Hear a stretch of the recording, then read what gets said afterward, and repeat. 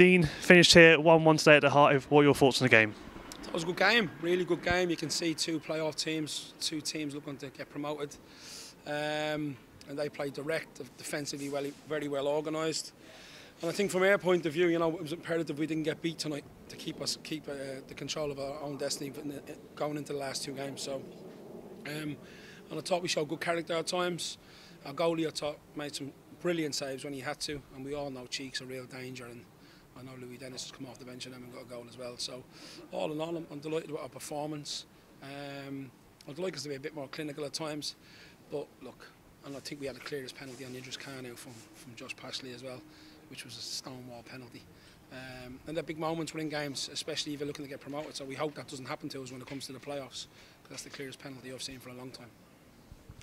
As you mentioned, great performance from Keeley in goals today. What did you think overall about his main performance? Yeah, excellent. That's what we want. That's what we want from our goalkeeper. He made 3 or 4 really good saves.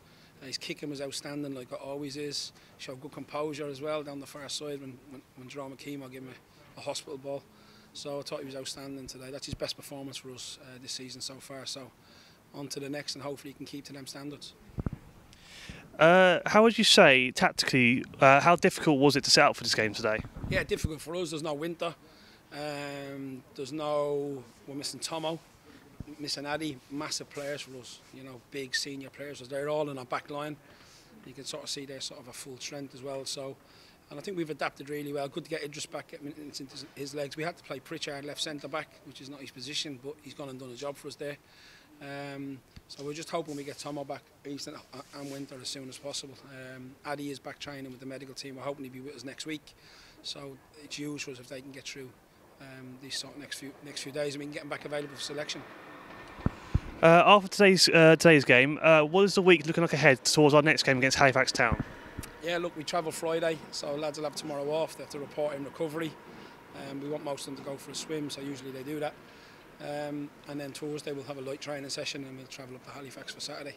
So, and we know how difficult it is up there. It's one of the toughest places to go in this division. So it's going to be a really big game for us, and it's a crucial game for us as well. So we'll go there and we'll do our best once again.